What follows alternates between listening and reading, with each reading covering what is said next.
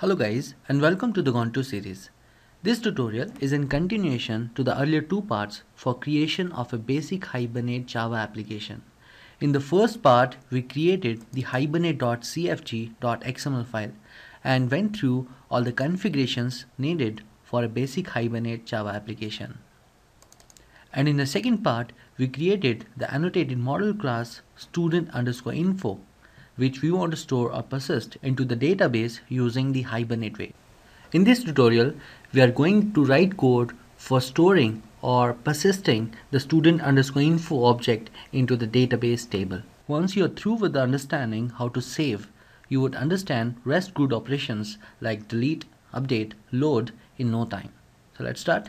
Go to the package com.contoseries.hibernate, right click and choose new class. Give a name to the class, main. Click on finish.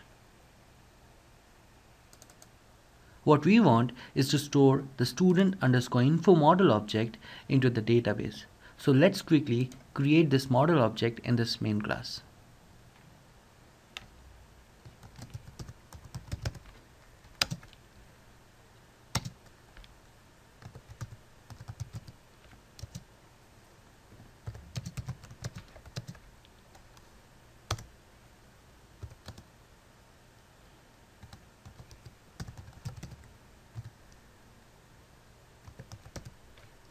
Set name as Gone2.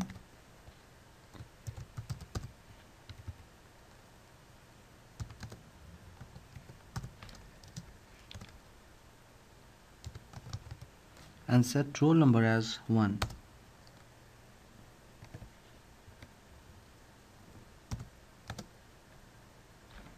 Now our model object student_info is ready. Now let's write code to save it into the student_information table. Just to save some time, I've already written the rest of the code for saving the student_info object. Now let's understand what all these lines of code means. The first step is to create the session factory object. This object will contain all the data regarding the Hibernate configuration file. So we can call session factory as a heavyweight object. The second step is to create the session object. Session factory produces the session object. You can get a session or open a session by calling openSession method in session factory. And what conceptually it means is whenever session is opened, then internally a database connection will be opened. The third step is to create a logical transaction. While working with insert, update, delete operations from a Hibernate application on the database, Hibernate would need a logical transaction. If we are just selecting an object from the database, then we do not require any logical transaction.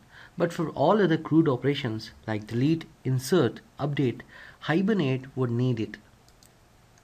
In order to begin a logical transaction, we need to call a method beginTransaction given by the session interface like this. This session.save is the main code which is inserting the record into the database table.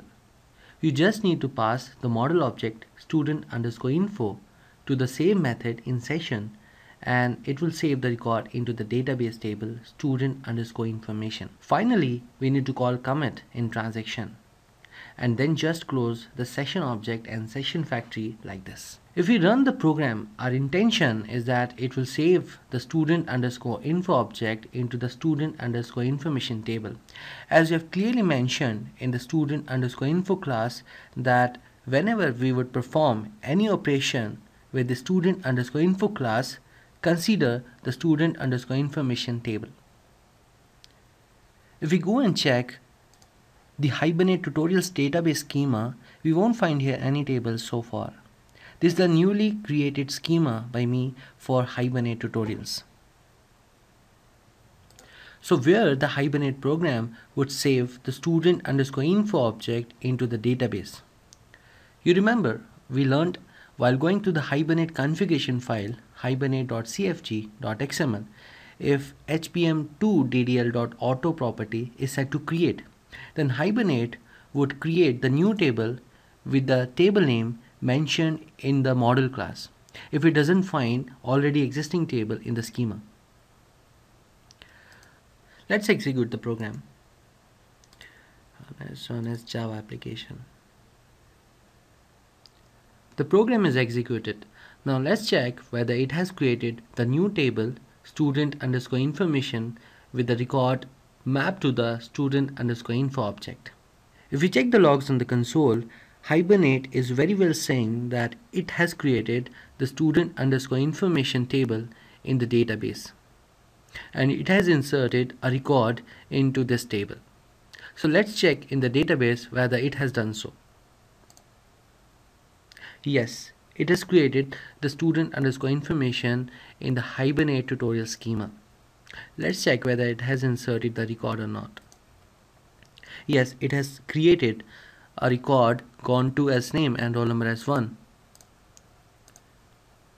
which was the values given to the student underscore info model object.